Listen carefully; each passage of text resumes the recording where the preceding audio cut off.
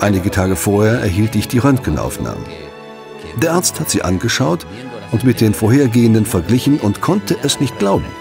Er schaute sich die Aufnahme nochmals an und sagte: Freund, du bist geheilt. Das ist unglaublich. Nach einer Woche war das wie weggeblasen.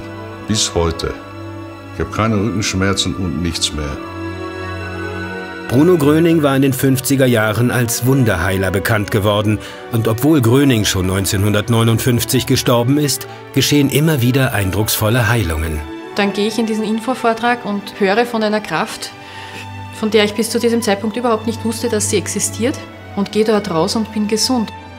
Heute ist der Bruno Gröning Freundeskreis eine der größten weltweit tätigen Vereinigungen zur Heilung auf geistigem Wege. Das Einstellen hat mich sehr begeistert. Und als Ärztin fand ich, dass es sehr wichtig war, diese Lehre unter den Menschen zu verbreiten. Dies sind sehr, sehr kraftvolle Ideen und es ist wichtig, sie anzuerkennen.